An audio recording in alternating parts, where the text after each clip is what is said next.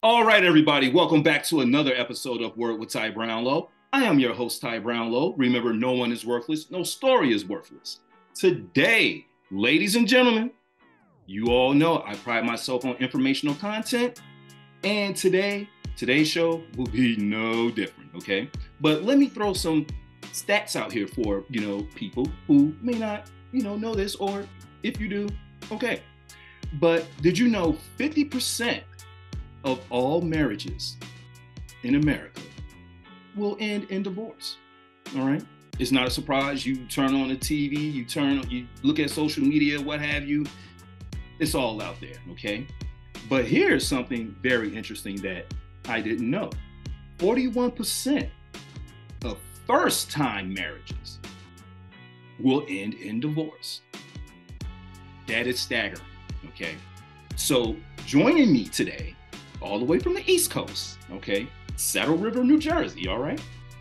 Please put your hands together for Dr. Frida Birmbaum. Hey, thank you so much. Always a pleasure. I've been in practice for 30 some years already. It goes very fast. I've heard, I've seen everything, but why wait till something's explosive in order to take care of it?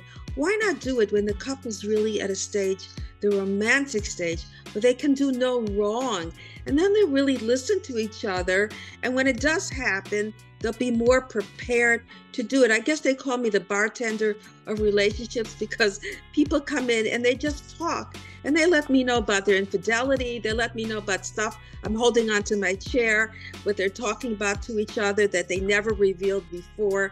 So these things become so explosive, and at a time when you want to hurt each other, you're going to do a good job hurting each other, but you'll also hurt the marriage. And we should really stay in a marriage. That's what life is really about. People who are married actually are happier, believe it or not, and they live longer. So I'm even producing a show about this, the emotional prenup, how to prevent this from happening. What secrets do you have? And we'll talk about it. I have a whole list of things that people aren't prepared for, that eventually it does come up. Did we just get in the dark? Okay, yeah. So eventually, these things do come up, but we have to know that if you listen to the other person, forget about your ego, compromise, and most of all, what's effective. It's not who's right or wrong. Sit down and talk to each other at the end of the day, because when that romantic stage leaves, the depth of relationship has much more to offer, and you're much more connected than before. So enjoy working on it. It's work, but it's really worth it. Well, now you just said something very profound, Dr. Frida, okay? Checking the ego, okay? Now, in these days and times, everyone wants to be right. Everyone wants to have the higher up on someone else, and sometimes this can be in marriages as well. And, just as a sidebar, I don't know if you heard, Michelle Obama, I believe, was on Gayle King the other day, sometime this week or maybe last week. But she said something that everyone's talking about, in certain circles or what have you. But they were talking about marriage. And Michelle Obama alluded to the point that she's been married 30 years. 10 of those years were not great. And people lost their, oh my God, what? How can she say that? What, yeah, comments were going through the board. But as I sat there and I thought about it for a second, and I think about my own marriage, which is coming up on 5 years, one thing that I've learned is marriage is about sacrifice on your end and on the other person's end as well. And as you said, to make the union more stronger, yeah, we're going to have to work together. It can't be a big I and a little you mentality. No, we both have to work together. That's impossible. You have to know that the other person's not your clone, and the things that happened in their past has nothing to do with you. So we get very comfortable with each other, and then we want to hurt each other, and we do an excellent job with that. But so many things come up, even the way you fight. Are you somebody who gives the silent treatment? Or are you somebody who really goes and attacks? And usually it's the woman who does that. She remembers everything in the past. So you guys better watch out. It's going to come and get you. But when we talk about what kind of life do you want? Do you want to fix up the house, or do you want to go on vacation? And what about money? Money is one of the biggest factors for divorce. How do you want to spend your money? Are you a saver or are you a spender? Are you somebody who will put that money in the bank, or will you want to go and buy stuff with it every month, every week, every day? That's something that also creates a lot of rivalry, a lot of divorce. And one of the big factors I know about the in-laws. I've been married, believe it or not, 50 some years. So every other day I think to myself, is this going to, can I take this today? I'm out of here. This is it. I've had it. But then again, the errands and the conveniences stay, and then you forget why you wanted to leave to begin with. But things happen. You can't have it perfect. But the things that happen should not break the marriage. The things that happen should be a contract that you look at every year, every 5 years. Do I want to make changes with that contract? Is what was important before not important? Or is it a deal breaker? Infidelity. Can I put up with it? Can I work it through? Or do I really want to just get out of here? Monogamy. Can I really be in a relationship for the rest of my life that's monogamous? That could be very scary to somebody, to have to be able to just be faithful to some one person. But then the other person could say, oh, are you kidding? If that person's intimate with somebody else, that's it. I can't be married to that person. So really very strong opinions happen. So as I write these questions out and I see the responses, it gets people to think about other things that they haven't spoken about. What about secrets? What secrets do you have? Or have you had a relationship with the same-sex person that you never revealed? I mean, we're talking about major issues here that when they are explored, sometimes it does make you think, do you want to stay in this marriage or not? It's not that I'm promoting marriage at all costs, but I am promoting staying married, lowering those statistics that are unnecessary, and really being able to enjoy your life together. Because if you trade off, you're going to meet somebody else, I guarantee you, with issue. It's just a click away on the internet, you get somebody else, and that's the trouble today. Marriage is not what it used to be if you do get married, because living together is so convenient, and then leaving each other is much more convenient than breaking this marriage license. So this is what this is all about, getting people to think, are they really a fit for each other? It's not that there shouldn't be marriage in the picture, but who are you going to be married with? Is this person your soulmate? Is this person somebody that you can trust and that you can really tell everything to? And another thing that's going on today, the roles have shifted. Women are not staying home and men working. Women want to go out there and have careers. They want to be educated. What's going to happen if you have children? Is one of you going to stay home? Are you going to move for the other partner if that partner needs to move for success in their career? Those things do come up. And what is more important? Is it family? Is it your relationship? Is it your career? You better know. A lot of people don't know what's more important. They better know these things, because when it happens, there's such a void, and they forget what that contract was all about. And so they start arguing and bickering over other things. So it's very important to go back and look at that contract and say, oh yes, that's why I married him. That's why I wanted this. Before I got married, I said, you need to be supportive of my parents. It was very important to me. That was, and I knew that to me that would be a deal breaker. So he was on board with that because he knew it was very important. So when you have a void, it's not necessarily what's going on at the moment. You're in a state of discomfort and feeling that there's something missing. Go back to that contract, which is an official contract, and see, are you fulfilling all the things that you spoke about? Because most likely life takes over, errands, children, responsibilities, whatever that is. And then it's not the two of you anymore. And you have to go back to the two of you who comes first. And when it's the two of you, if you have a strong union, then you're good parents. Then you're good to your own parents because you have what it takes. So all these things are really vital to continue to have marriages that really work. And we have to keep going. And I plan, hopefully, we're going to try to have a show to present different couples and different arenas and sets of views, career-oriented, not career-oriented, different gender if needed, sexual orientations if we're going to have that, and then come together and judge each other as a group and see what they think makes a good marriage and what doesn't make a good marriage. When I got married, what I thought was a good marriage is for my partner to agree with everything I said. But that didn't last too long. And I was not too happy. You know, I thought he was going to fulfill everything that was missing in my life. And he had his own agenda. So the problem is that these people often have these voids because these deficits come from their family of origin. And then they get married and they say, this person's going to understand my problem. Well, we often marry our parents. We try to fix what we didn't get before. So we marry people who are similar. Maybe they have dysfunctions, but there's a comfort level with the similarity of the other person. And so we go with that, and then we let it all out on that person. And then there's problems because nobody can fix what you didn't have beforehand. So you really have to start fresh, and you have to be able to say, what can I do for my partner?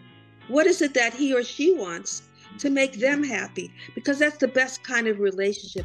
When you're happy because your partner is happy, then you have it all together. Because what happens, they want to reciprocate. And then you're there for each other rather than looking, and at the worst situations when I have couples and they're already looking to criticize, no matter what the other person does, they're going to find fault. Then I know it's already a goner. But when you see the difference, but when you want that person to be able to get all their needs met, that person will do the same thing for you, back and forth. I mean, I put my husband through law school.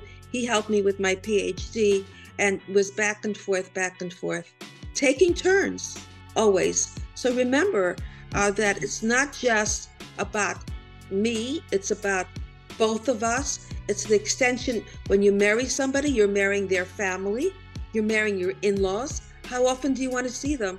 Believe it or not, that's pretty scary. You better find that history of that person because you're in trouble. And not only that, when you argue, you find fault with the in-laws. To me, that's the biggest pain. My husband will say things about my parents, and he'll really know how to do that to me, get into that, grind me with that. And so you better know, what are they like? Are they divorced? Is there alcoholism? Is there drug addiction? Do they have anger issues? All these things, study them closely because you're going to be living with them in many ways. You're going to be seeing them a lot. Holidays, be careful, watch out. And you'll be living with a role model that they set up as well. So the wonderful years in the beginning where this person can do no wrong, wow, he's the best or she's the best, watch out because it hasn't come yet. It's going to come. You know, Dr. Frida, sitting here listening to you say those exact words, I'm like, okay, she's in my life right now. All right, this is exactly everything that just happened. And I'm going to be transparent, okay? I'm going to be quick, but I'm going to be very transparent. My wife and I got married 5 years ago. My wife was already living in Los Angeles. I was living here in Chicago. When we decided to get married, it was a no-brainer. You know, I was leaving. I was going to where she was. I didn't want to be here anymore. I wanted to be somewhere else. Got married, moved to LA, and everything was, fine and great. COVID happened. And, for a lot of people, COVID was a game changer. For us, it was a game changer, but in a positive, because I will admit, as you talk about, like really starting to get to know someone and that romance period or what have you, after that fades away, yeah, man, look here. I'm looking at you. You're looking at me. We're like two owls looking at each other, trying to figure each other out. Like, okay, what do you do? What do you do? What do you do? Okay, man, do you swoop down or do you go high? Or what? Like what? But there was a tragic moment where her family member passed away. I'm so sorry to hear that. Or they were in the beginning stages of passing away from COVID. We had to make a decision to either stay in LA or leave LA to come back to Chicago. Now, mind you, I just left Chicago, okay? In my mind, I was gone. Like, I wasn't coming back here, all right? And it was a moment where we had our talk, and part of me, as you talked about ego and things like that before, oh man, part of me was like, hey, you know what? You live and you learn, you love once, you may love again, The other part of me was, no, man, this is your wife, this is a union, you stood in front of these people, you made these vows, how can you go back on what you said you would do? At least try. And it was a struggle.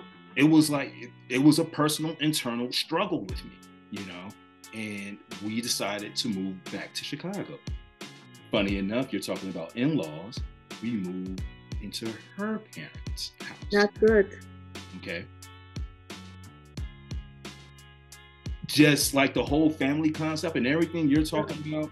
And, she comes from a family-oriented type of atmosphere. I don't come from a family-oriented type of atmosphere. So those things we had to work through at first, because there will be gatherings where they will all be sitting around and talking. I will be away. That's because that just wasn't my thing. My thing is, if the conversation is about something that I can relate to, then fine, I'll have the conversation. But I'm not one to sit around and just listen to random conversation, because for me personally, that just doesn't, that just doesn't do it for me. So listening to you say these things, and I wish we would have had an emotional prenup beforehand, but these are things that we worked out on our own, on the fly, because I attribute it to having the mindset of not quitting. Okay. Yes, this is going to be rough. Yes, it's going to be a bumpy ride, but if you stay in it long enough, you'll get to see what's on the other side, and what's on the other side can be great than what you have right now. Absolutely. 100%.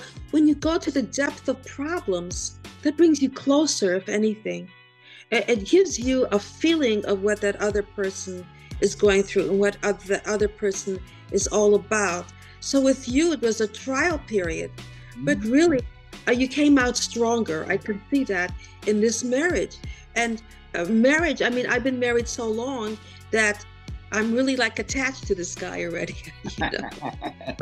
He better be around because I need him now. Before it was okay, but now, I'm so used to it. It's like my security blanket. So it's really gotten very, very close. So it's really very different.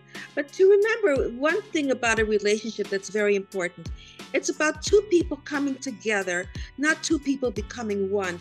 Now in the 50s, it was more like that. People were intertwined with each other, very codependent. The man worked, the woman needed to stay home with the kids. Today, it's not the same. So it's good to be connected, but it's good to be physically independent of each other, because it makes the relationship so much more interesting when you have things to share, rather than you're waiting for one person to give you that excitement in your life, because that's too much responsibility.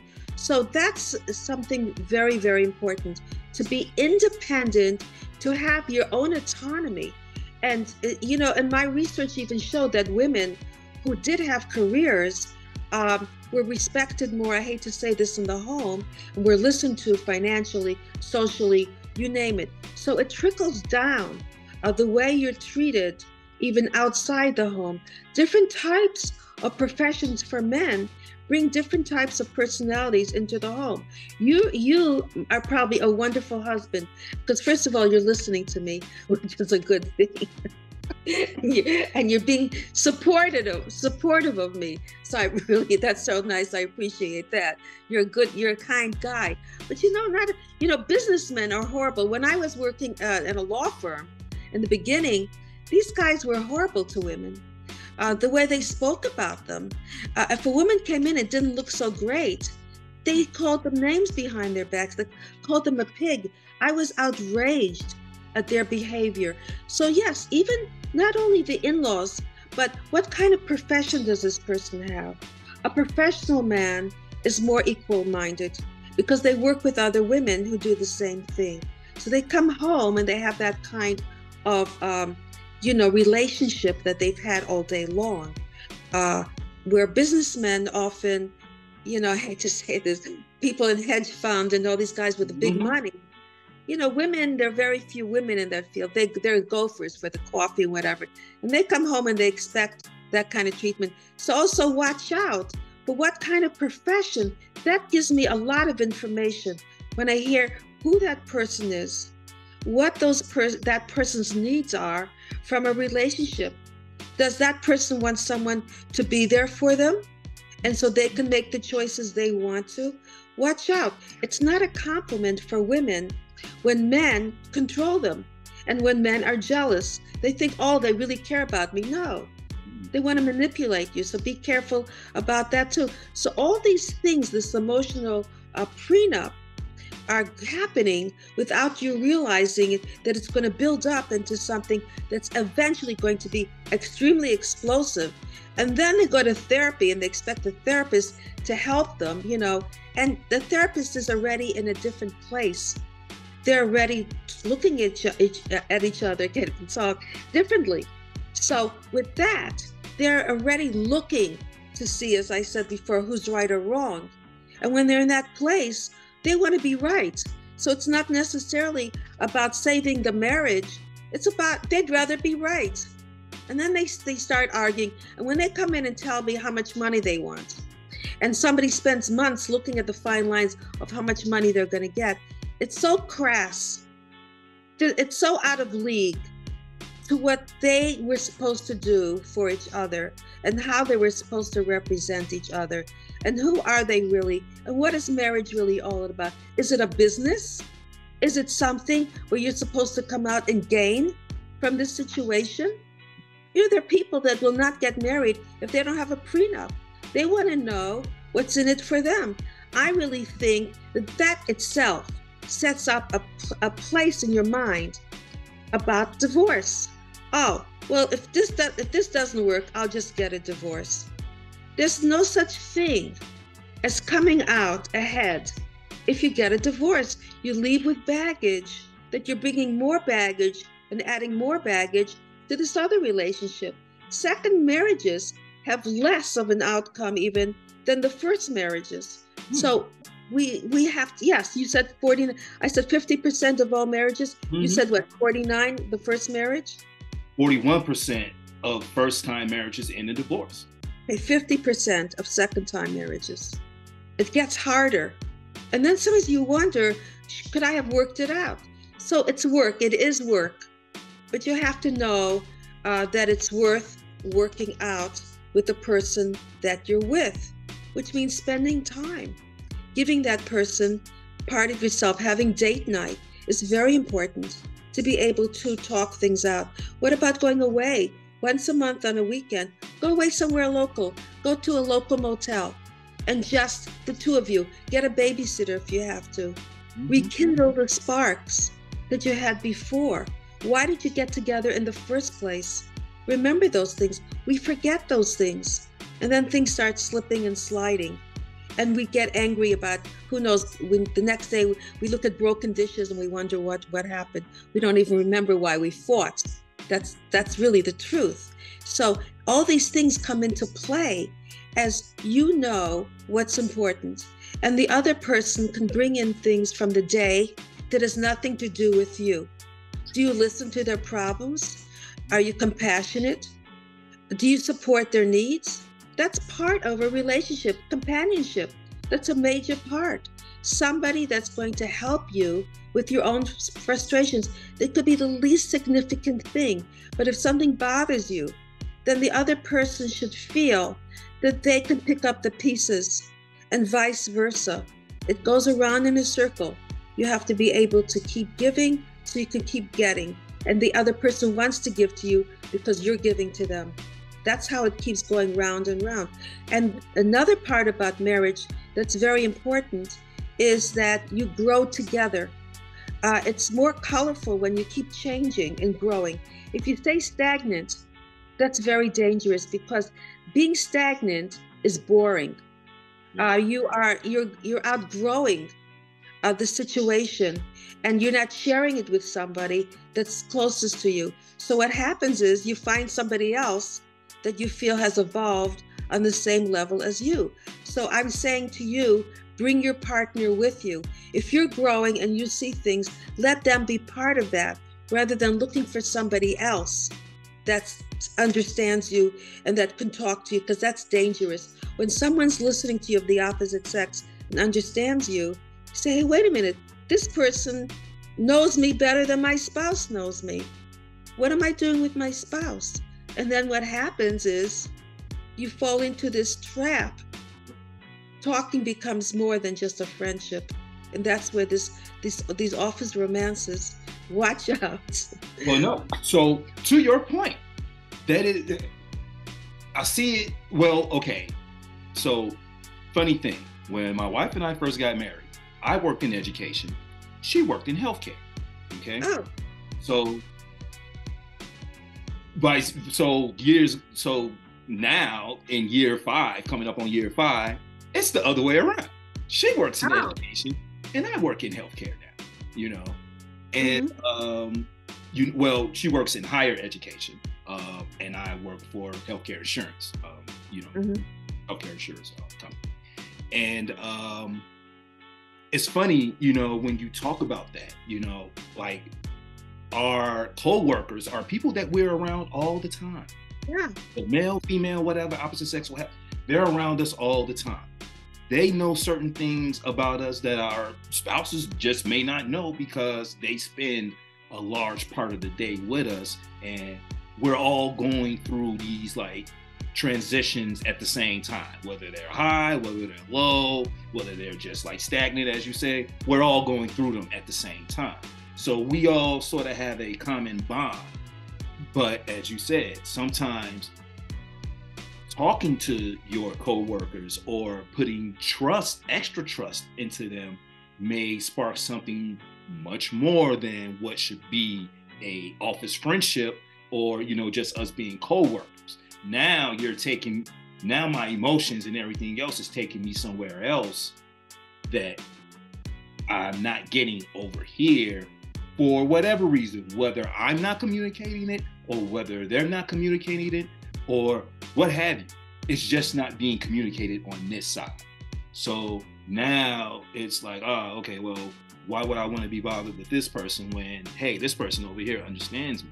But little do we know, that's just a fraction of time that you know this person that you work with, because believe it or not, when you all get off work, they go home to their spouse or whomever, and they have their own lives. So that's one thing we all have to get into, you know, our heads here.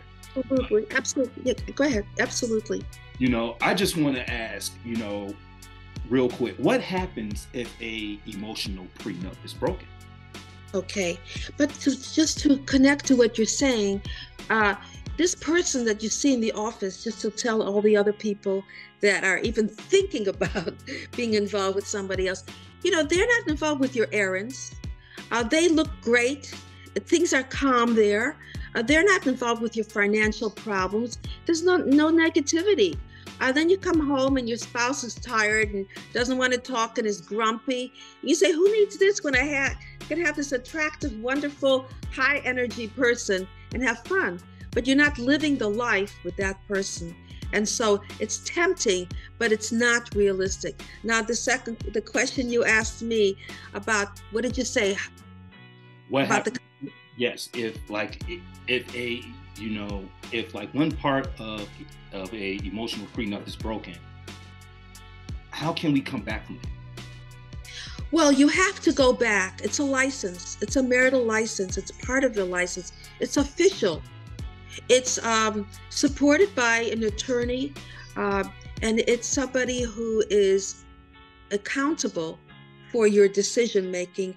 And if the if the contract, the prenup doesn't work, you may have to break the whole relationship if you're not willing to work on it. So it's very serious. So if that one person does not abide by that contract, well, consequences will be in order. It's not that you can get away with it and it's between you and the four walls and no one's going to know about it, and that person has no choice and they'll just stay with you because they need you for whatever reason. No, these things are very important to the other person. So important that they're willing to break the marriage. So you better watch out. Something insignificant. I feel like I'm lecturing. I'm blaming you, but I'm not blaming you. It's all your fault. But something that could be insignificant to somebody, like, don't look when I'm walking with you. Don't look at those women. It bothers me. But it's hard not to look the way they're dressed, or, half dressed or whatever. Even other people look at them. But it bothers your partner. You don't do it. And guess what? If that's on the contract, that they don't want you to do that every time they go out socially, they're uncomfortable, that they can't look forward to it, and that they feel that they're going to have to pay a price every time they go out. That's the quality of their life. So something very insignificant to one person can mean a lot every time they go out with you, that they don't feel that they're center stage. They feel that you're distracted, that you don't feel that they have enough to offer. Those kind of things do break a marriage, by the way. But with a contract, you can prevent that because you say, oops, I slipped. Let's work on this. Let's do something about it. So you have opportunities to fix it. Later on, if you go to therapy, it's already in a place that there's such resentment built up that it's hard to break a lifestyle of certain type of comfort level already. It's become something that has been conditioned, and people continue that. And to take that away, it's like slipping the rug under them. They're already standing in place, and this is what they want. So sometimes people have secondary gains. They like to put their partner down a little bit. Maybe their partner's too happy. I have somebody that comes in and says to me, how come every time I'm happy, my partner needs to push me down a little bit? Because if a person isn't confident about themselves, they don't want their partner to feel too confident. They feel threatened. So that's another thing to think about. Are you the rest of your life going to be squashed so that other person won't be threatened by you? Are you going to have to give up who you are, the essence of who you are, to make someone comfortable? Guess what? The answer is no. It's not worth it. So a lot of people think, wait a minute, is that enough to get a divorce? Yes, because who you are is being broken down. And the rest of your life, it's not just one incident. This is all repetition. It's going to continue over and over and over, that you can't really shine. You can't really be optimistic. Because some people have personalities that are really out there. Yeah. And some people have to be down. Well, they're uncomfortable with a person that's really out there. So what's more important, to be with that person, to stay married? Every marriage does not need an applause, because it doesn't mean that it's a good marriage. Oh, you've been married 30 years. Yay. Not really. What have you been enduring 30? How about you got a divorce? Yay. Because you're not putting up with any garbage. So it's not necessarily the fact that you're enduring that you're a good person. No. You're a person who has certain needs, and you're not going to give up who you are, the essence of your individuality, for someone else. So there's a fine line between staying together and not being together. And that's what that contract is all about. Are you able to stay soulmates? Is that person who you thought you were, he was? Maybe they have changed. And so you keep going back to keep that person back in place. No, wait a minute, this is what I want to get back there. If you change, things are going to change in this marriage. And that's what we need to do to prevent divorce. Dr. Frida, let me just tell you right now. Don't get a divorce. No. Not tomorrow. Not after you say, you know, that lady convinced me. These things are not the same. I'm out of here. That's it. Goodbye. Well, no. I mean, as I opened with, you know, I pride myself on informational content. And as I said, if not for the viewer listening, maybe they have someone in their life or around them that may need to hear these words, okay? So just sitting here and listening to you say what you say, like you are really hitting home on a lot of points that I'm not just talking about myself, others, you know, men and women just don't take the time to see, you know. But I just want to say this because we're running short on time. Dr. Frida, look, first and foremost, if people want to get in contact with you, if they want your services, if they want to know anything that's happening with you, how can they do so via internet or social media? First of all, it's a pleasure speaking to you because you're somebody who listens and who does take everything in. But you're a married man, so single women, I'm telling them, he's out of business, forget about it. Yeah, but you have a lot to offer and good looking too. But aside from that, it's Dr. Frida, DrFrida.com. That's my website. If they want to contact me for any reason, it's DoctorFrida@gmail.com if they want to contact me personally.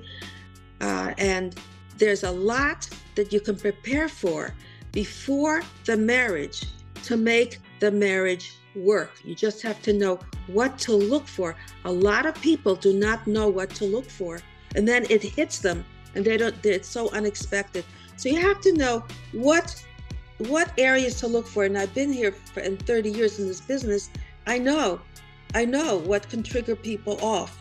And when you have that, you have the essence of what is important. Marriage is important because it's a license of support, a support system. Mm-hmm. There are certain agreements that you know that you can count on. So it gives you a reason to want to work harder at it rather than just living together. Living together, people will live together 4 years at the most, then they'll split up to the next one. A marriage is a commitment and they really feel they should work on it. This prenup is the same thing. It's a commitment to work on it so you can make it work. And hopefully with our conversation, we'll hit upon people where we can save their marriages. And that's really what we're, really the main objective is to save marriages before there are problems. Well, look, as I said before, Dr. Frida, thank you for coming onto this platform and blessing us with the gospel, as I like to call it. But you have really hit home on some points. And I just want to say, ladies and gentlemen, this won't be the last time Dr. Frida will be on this show because I definitely want to have her back. Because we have a wonderful chemistry together. There's so much more that we need to talk about. I can tell you that. There's a lot. Okay. You said it. Looking forward to it. Well, on that note, ladies and gentlemen, this has been Word with Ty Brownlow. I've been your host, Ty Brownlow. Remember, no one is worthless, no story is worthless. You can follow me, all social media platforms, Word with Ty Brownlow, or you can go to my website, tybrownlow.com. Get this wonderful conversation, ladies and gentlemen, plus other great conversations as well. Dr. Frida, I thank you immensely. My blessings to you, but you're doing so well, you don't need my blessings. Just keep going. It's true. All right. It's true. I love you. Thank you. Peace. The best. Thank you so much.